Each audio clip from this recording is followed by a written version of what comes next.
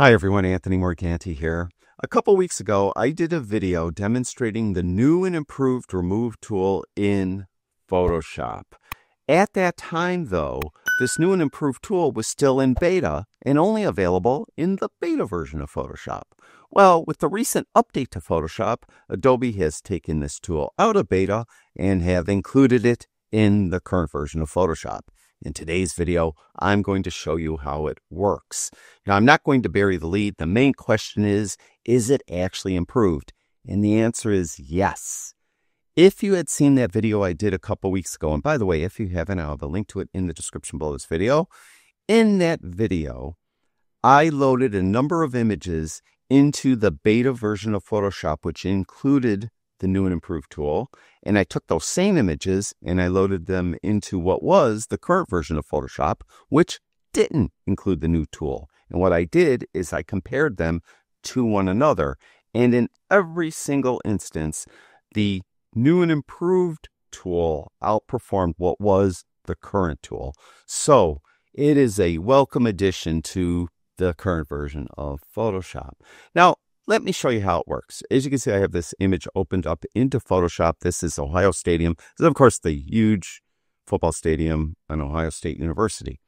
And let's just say I'm going to do something simple. I'm going to remove this little kiosk over here. So I'm going to get this new and improved tool. To do that, tap the J key on your keyboard. The J key is the keyboard for not only this remove tool, but a number of others. So make sure you're using the correct one by going to the toolbar, long pressing with the left mouse button, and then making sure you're using the remove tool, which is the band-aid with those two stars. This is the new and improved tool. Now you could add to the selection or subtract to the selection. So obviously we don't have any selection yet, so we need to add. Then you could go over here and you could use generative AI. Use generative AI for complex things. If you're not removing something complex, I suggest you leave it off. You could use auto, but I like to, if I'm doing something simple like this, let's say this Ohio State kiosk over here, I'll leave it off because it will work a lot faster. Then I'm going to sample all layers. I just have a single layer, so that doesn't matter. Remove after each stroke is an option, but I like to paint everything, then hit the little check mark. And I want to create a new layer, so I'm not going to do this removal on the background layer. So what I'll do is I have a brush. I could change the size of the brush with the bracket key. Left bracket key makes it smaller, right bracket key larger. Then I'm just going to paint over this kiosk like this. And you can see that there's a light red overlay being put on the kiosk. Let go, go up here, click the little check mark, and you'll notice that it removes it. And it messed up maybe a little bit over here. You could come in and paint over there and remove it again. And you can see then it did a great job. So very easy to use. Now, granted, I didn't use generative AI. I just painted and removed. But as I mentioned, for something simple, I suggest you leave generative AI off because it will work much faster. But I want to remove all these people. This is a lot more complex. So in this instance, I definitely want to have generative AI on. So I'm going to go over here and turn this on. And the way you would remove these people is you would go to this drop down where it says Find Distractions and go to People, and you'll notice it's editable. What that means is when you click People, it will find the people and it will put a red overlay on them, but it won't remove them yet. What it will allow you to do is to add and or subtract from the selection. I have this plus brush, so if it missed a person, I could add it. If it selected something that isn't a person, maybe a sculpture or something, I could use a minus brush and remove the overlay from that. In this case, it selected the people just fine. I definitely want to use generative AI. And I'm going to click the check mark. Now, the thing about using generative AI with the remove tool is it doesn't cost you any generative credits. So you don't have to worry about having generative credits to do this. It's basically free. And as you can see, it did a pretty good job. I'm going to hold in the command key on my Mac and hit the plus key on my keyboard a couple times to zoom in. And I'm just going to scroll down. And you can see it did a pretty good job. Where it would fail often is because there's this like temporary like fence or gate. It would like have that blended into the wall behind it. And then there's these other more permanent type gates in the back, and it would like have those duplicated on the walls, and it would just mess up. And as you can see, it did a pretty good job. Now let's go to something else. Let's go to this image with the the telephone lines or the power lines. I often use this image when I demonstrate removing power lines. And in the past, with just the regular version of Photoshop, it didn't do a good job removing these. It often would distort the houses behind the power lines. It would leave like lines and like look like the siding was burnt or there was a fire or something. So anyway, let's get rid of the power lines. So again, with the actual remove tool, go up to Find Distractions and go to Wires and Cables. Now, this is not editable. It's a one-click removal. So you're just going to click on it, and then it's going to take time to find those cables and remove them. This will take a little longer. While it's doing this, I just want to mention very quickly that I am going to be releasing a brand new course on Lightroom. It's masking in Lightroom. And while it's on pre-sale, you could save quite a bit. In the description below this video, I'll have a link to my website. You could get it for $29.99. That's pretty cheap if you ask me. And again, that's during the pre-sale. Once it's actually released on August 11th, it will cost considerably more. So again, I'll have a link to it in the description below this video. Now, it's removing these power lines. It's still doing it. As I mentioned, this is going to take a little longer. And you can see it did a pretty good job. Now, it did leave some lines on this building here and this building over here. I could see just at a glance. So again, I'll zoom in. But not as bad as it used to. I mean, it used to look like the siding was melted when it used to do it before. But here it's not too bad. And it kind of messed up this building here. But you'd have to use maybe a clone stamp tool to fix that. But it did a much better job than it has historically. So it definitely is improved. Still not perfect, but improved. Let's go to another image here. This is an image I often use for these types of videos. It's a relatively simple image. We just have some people there. But we also have an added thing here. We have their shadows. So I want to remove the people and their shadows. So again, with the remove tool, we'll go to Find Distractions. We're going to go to People.